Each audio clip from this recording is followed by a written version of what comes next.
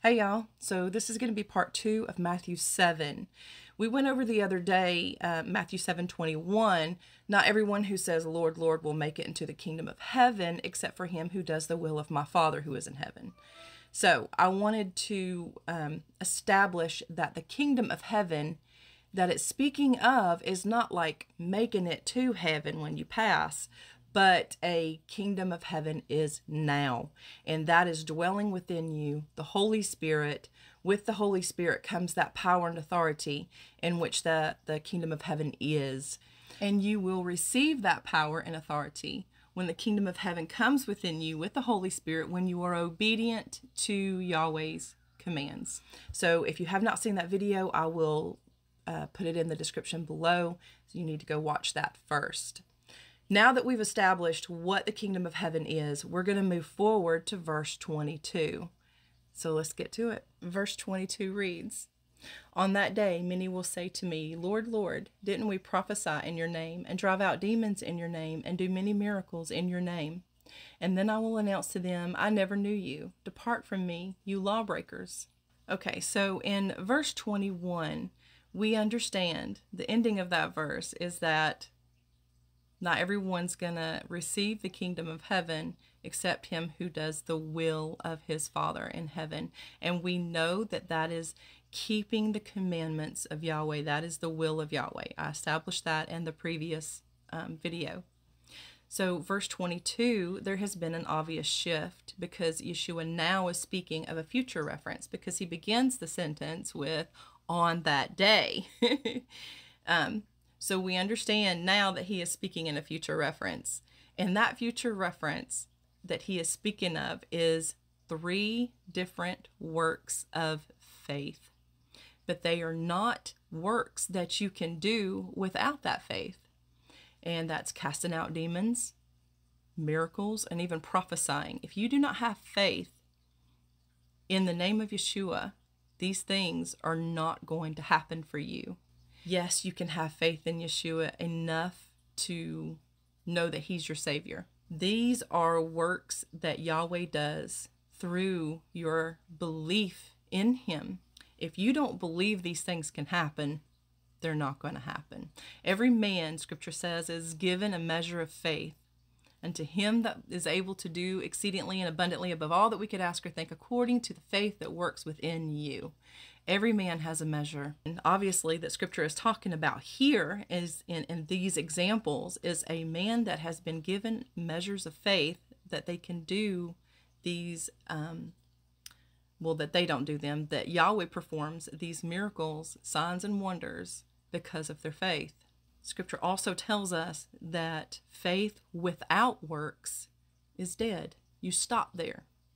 You have to continue on, and that is keeping the commands of Yahweh. And he tells us that in verse 21, where he says, not everyone will receive the kingdom of heaven unless it's he who does the will of his Father in heaven.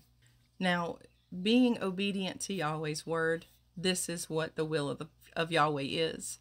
Now there's a balance that's needed. It's not just works, because Romans 2:13 tells us that it's not just the hearers of the word, not just those who believe and have faith, but those who do the will of Yahweh, who do the word, who do the law, that are deemed as righteous before him. Now we understand also that faith without works is dead. Again, balance needed, faith and works. The young prince who came and said, Master, what do I need to do to make it into heaven? Yeshua goes over the 10 commandments and he's like, I've done these my whole life. And then Yeshua says, well, then sell off everything that you own and follow after me. And that is belief in him and works. He's telling you to do both, and you will receive everlasting life, and that's what we're looking for, and the hope that we obtain in salvation is that we will receive everlasting life through obedience and belief in Yeshua, in obedience to Yahweh's will, his commands. Another example that Yeshua has given to us that faith and works go together is when he states that man cannot live by bread alone, but by every word that proceeds from the Father's mouth. When he did communion, he said, "Take, eat, this is my flesh that I give to you." The bread alone, that was the bread that he gave to them, and he made that statement. Bread alone is belief in Yeshua. But by every word, that's the commands, that's your scriptures. Everything that came out of that is what we are to live by, as well as bread. Man can't live by bread alone. You can't live by the belief in Yeshua alone.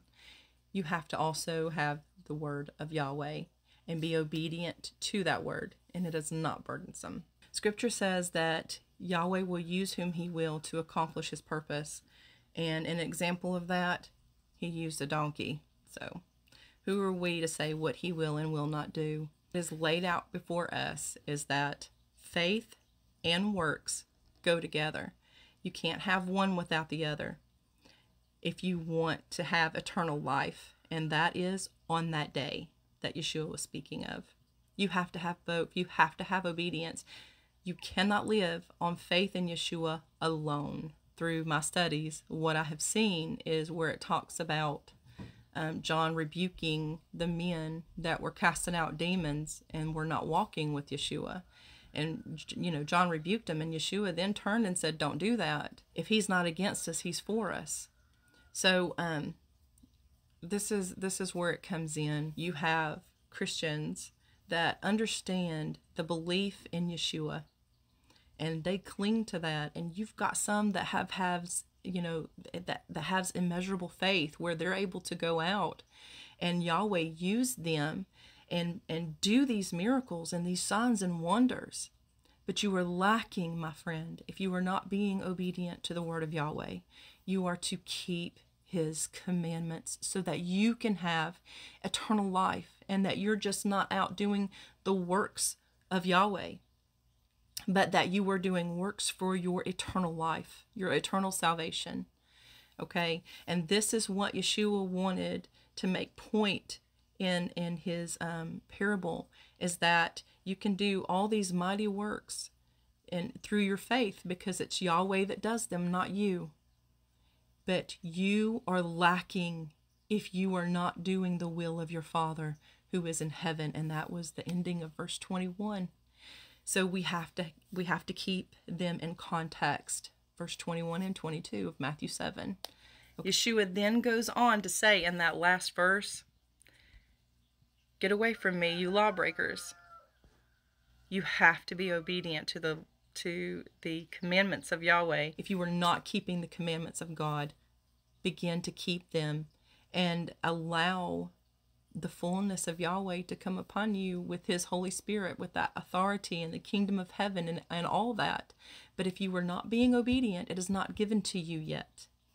And that's scripture, that's not my opinion.